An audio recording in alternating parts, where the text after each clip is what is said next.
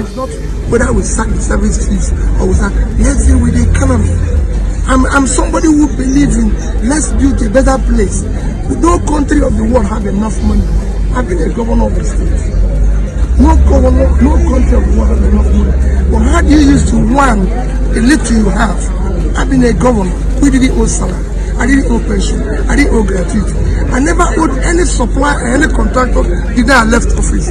But I have 70-something billion naira in account. So we didn't print money. I was number 22. Let's shut down the cost of governance. Why won't people be moved with 3 vehicles? Why won't people believe this? Shut down all these irresponsible offices we have all over the place. Live a normal life. I said it everywhere. Why would Governor of Anambra say have a lodge in Abuja? Is he Governor of Abuja? No, he can do without them. Why must he travel with 30 people from Anambra State? He can go alone. Nobody's going to kill you. You know, even as I work with, even for big men, even for those who call themselves big men, you can move alone, at any alone. Nobody's trying to kidnap you here. And you don't need to go around with everybody carrying gun all over the place.